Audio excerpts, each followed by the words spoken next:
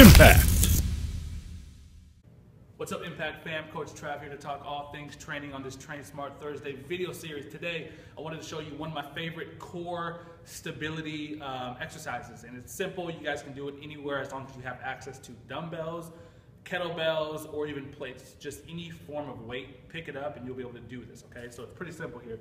We're gonna do what's called an offloaded carry. So offloaded meaning that one side is going to be loaded and the other isn't. So what we do with this one is we're going to have our right hand loaded, right? We're going to have our shoulders square, right? We're going to brace our core, and then we're going to put our opposite hand behind our ear, not our head, because sometimes when we go behind our head, we get into too much extension, right? So I want to put this hand behind my ear, okay?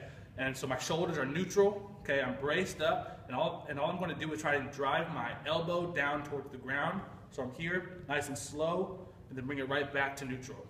Slow, back to neutral. Notice how I'm not getting any movement from my hips by going like this, right? It's just a slight movement throughout my core. Boom, back, up. Okay, so we'll go about 12 to 15 times per side.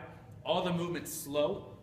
And again, we don't want to go past neutral, and we don't want to have this hand behind our head and put us into extension. Okay, so we want to have it behind our ear, boom, back, up, and down. Pretty simple, right? 12, 15 reps each side, 2-3 rounds. Do this before, so like after the warm-up and before the strength training, just to get your core fired up. So I hope that helps. It's pretty simple. It's one of my favorites. It burns. Make sure you go through the movement controlled and slow, okay? So have fun with that. Let me know if you have any questions about that or anything else, and I will be sure to get back at you guys. Thank you.